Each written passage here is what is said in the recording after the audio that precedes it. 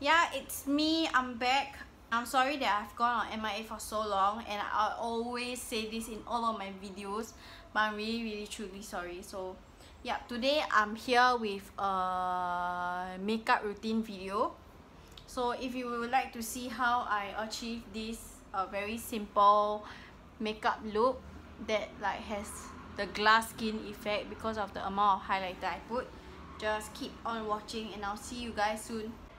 Okay, so this is how my skin looks barefaced. As you can see, I don't know why my skin has been like breaking out recently. There's like red patches, and I've just been trying to use as little skincare products as I can because my skin can get really sensitive. So my contact lenses are from this like Korean Insta shop called Shop X365, and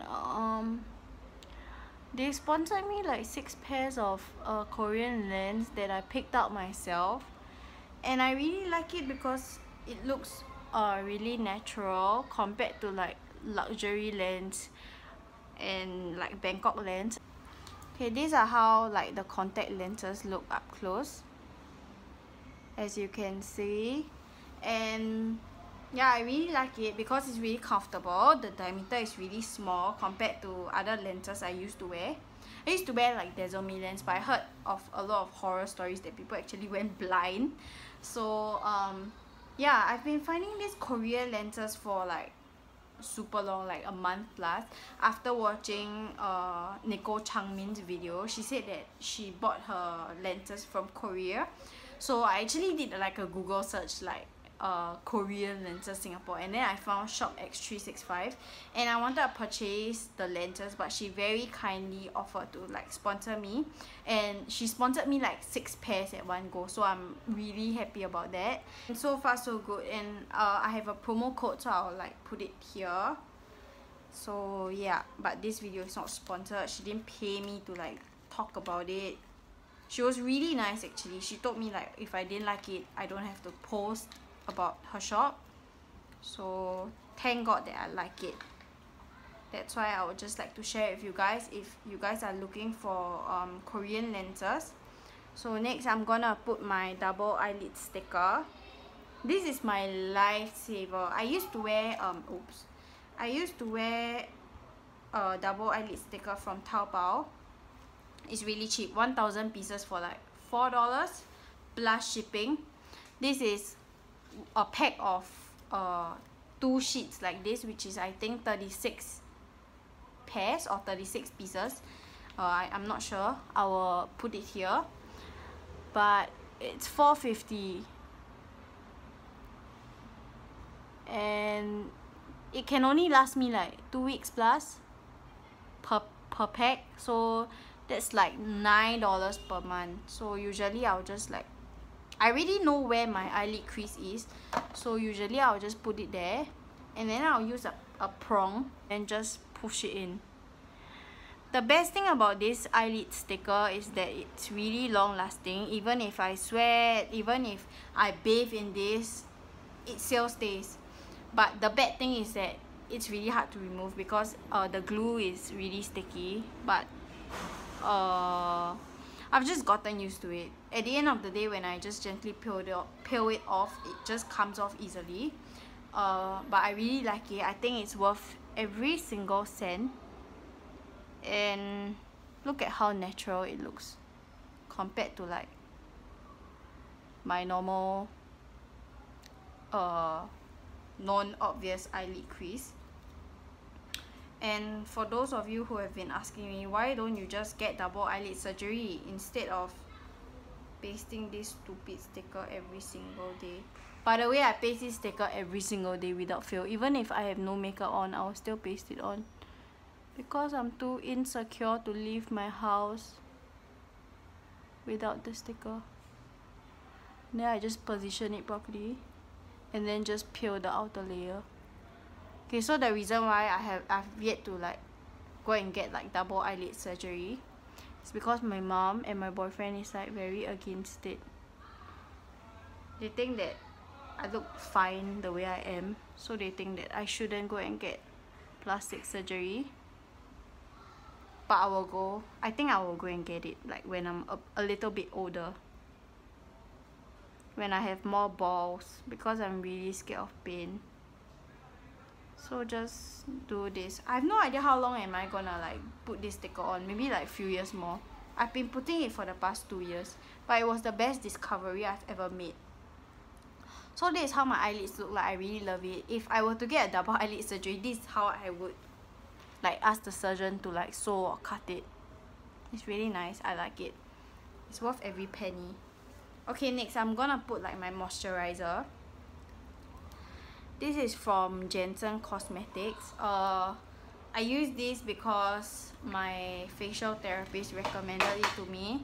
I've been using it for like what, the past 6 months, and I just take like a small spatula that I got from Sephora because I feel really gross when I dip my finger into the moisturizer.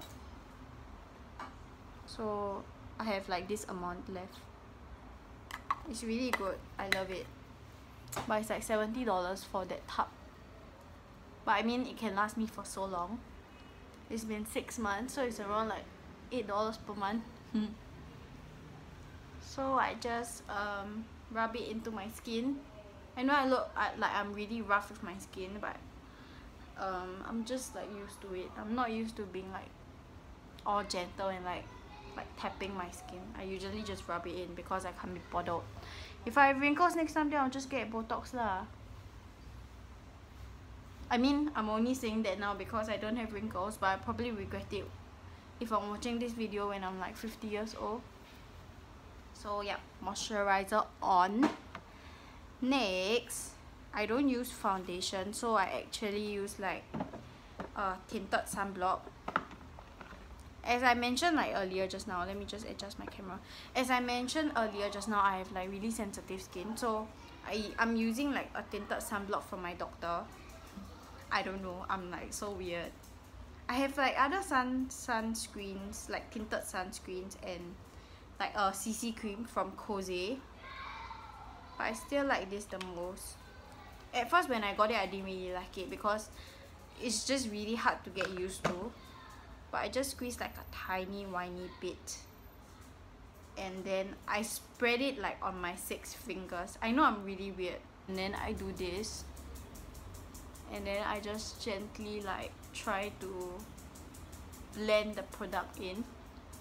At first when I got it right, I really didn't know how to use it because it's really, the consistency is like really thick, so you really have to get used to it. But once you blend it out, I think it looks like skin. So that's the thing that I really like about this. And I don't use foundations because I don't like the look of your skin not looking like skin. I like it when my imperfections show through. My skin looks like pretty dewy, but there's just like my eye bags to cover. So next I'll use a concealer, which I've been using this for like a really long time. This is the Siam Cover Perfection Tip Concealer. High coverage for my dark circles. And since I'll be like going out for a long day today, I'll just apply more concealer. And my skin is breaking out, that's why I need more concealer. Otherwise, normally I will only need like 3 dots under my dark circles. And I threw away my beauty blender after like 6 months. And I'm really sad because I'm so not used to blending concealer with my fingers. Look, I don't even know what the hell am I doing. So I'll just try to blend this out. I think the reason why my skin broke out and it's not healing because I kept using like the dirty beauty blender. I mean, dude, one beauty blender is like $32. Of course, I have to use it like as long as possible. So it grew like mold on the beauty blender, but I still used it anyway. And then in the end, my skin broke out badly. So please do not use like beauty blender which has mold on it. So after blending out my concealer, I look so much more like a human now. And I'm so glad that this concealer is like not the cakey kind. It doesn't look like I have concealer, but then it looks like I have concealer, if it makes any sense. So next I'm gonna use my RCMA No Color powder. I got this from like Shopee or something. Yep, so I've been using this for like the longest time ever. This totally replaced my Innisfree No Sebum powder because this is like cheaper and it never finishes. I've been using it for like what, 1 year plus or like almost 2 years, and it's still here. And I'm just wondering if it has expired, but I don't really care until my face breakouts, then we will talk about it, because why waste money to buy a new one? So I'm just gonna use my Etude House brush, big fluffy brush, and I'm gonna set everything. Skin feels really nice and smooth. And I'm gonna apply bronzer. I'm using this Chickaton palette, and I'm gonna tell you guys something. This dullest color is like going moldy. I'm kind of like worried. I'm not sure why my things are going moldy, but I stored it properly, but it's like going moldy. That day it grew like a lot of mold on it, and then I just used like wet tissue to clean it away, but the mold grew back. So but never mind, because I don't use that color. I usually only use Hoola, and I feel kind of dumb because ever since I got this palette, I only use like Hoola, and I only use like the other colors like what, less than like 5 times. So I usually just like put it here, just use a light hand and then build the color up, because otherwise you will look like. So next I'm using my e.l.f. blush brush. I love this. It's cheap and it's good. And using like my NARS favorite blusher. It's called Deep Throat. It's the best. I love it. And I'm just gonna apply it like that. I like my blusher to look really pink, because otherwise it will just fade out throughout the day. So might as well just pack on more, because I like to look as rosy as possible. So now that I'm done, I'm gonna contour my nose. I'm using this heavy rotation powder. I've been using it for the longest time ever. I think like 2 years already, and I've already like hit pan on the 2 lightest color, because I use the 2 lightest color like that. Just off some excess, and then I use it to contour my nose like that. It's okay if it looks really brown, because I'm gonna blend it anyway. And then just do this. I don't know, this is what I always do. I don't know, I think it's wrong, but doesn't matter. And then I'll also use like the lighter color, like the lightest color, and a little bit of the second lightest color to brush over my fake eyebrows, because I think my eyebrow embroidery is a little bit too dark. So I usually just brush it over. Doesn't make much of a difference, but I just do it anyway. Next, highlight, my favorite part. I'm using this Becca freaking expensive highlighter, Champagne Pop. For a second I forgot the name. So expensive, $58 for a freaking highlight. But I mean, like, I've been using it for like 1 year plus, and there's still so much left. So I will use my Real Techniques fan brush, which is really good, and I'll just take a little bit of the highlight, tap off the excess, and then highlight my cheekbones. Look. Damn girl, you're shiny. Boo, you are matte and boring. I really like dewy skin, and I don't have like naturally dewy skin, like the glass skin, so I have to like put some on my nose, some on my cupid's bow, some on my chin, some on my forehead, so that I look like I have like real dewy skin. I really like it. I just, you know. So next I'm gonna use this Essence brush. As I was saying, this Kat Von D eyeliner is like really good. It's $30 from Sephora, but it's expensive. But I've tried many other eyeliners from like Heroine Make. I can't remember the other brand, but this is still the best because it's really pigmented and it stays for the longest time ever. So usually I'll just draw like the droopy eyes effect, like just the ends. Oh no, I made it look so ugly. And usually I will just, I mean this is just a life hack. I'll take tissue paper, put it on my nails, put some saliva, and then clean it. Because who has time to like take Q-tip, take makeup remover and then like wipe it? Such a waste of time, so just do that.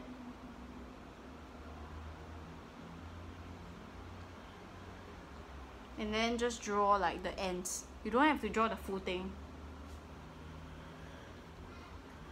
Because this is a $31 eyeliner, you shouldn't be wasting it.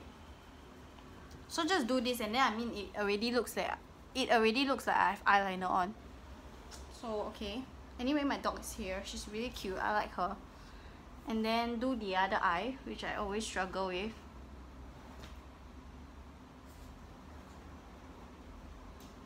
Cookie, stop shaking the bed before like I murder you or something. Ah, can lah. So after you're done with eyeliner, by the way, I was just kidding about murdering my dog. I love my dog more than like anything and anyone else in the world. So please don't hate me when I just joke about killing my dog. So anyway, I'm just gonna take my expensive eyelash curler from Shu Uemura. And I'm gonna curl like my Asian lashes. Anyway, then I'm gonna take my favorite mascara, ZA Curl Mascara. I love this. I think it has been so long since I used this.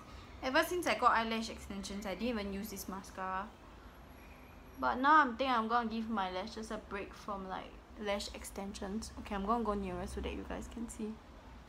And then just wiggle your way up. Pin.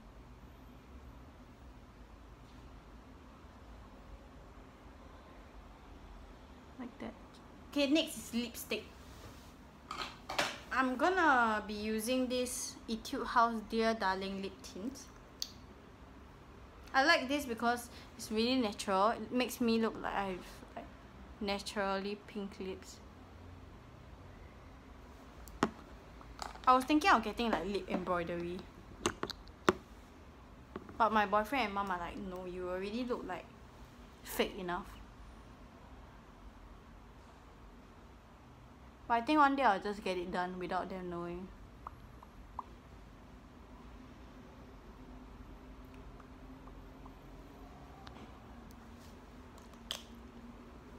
Okay, I think I put a bit too much, but it's fine. Nice, right?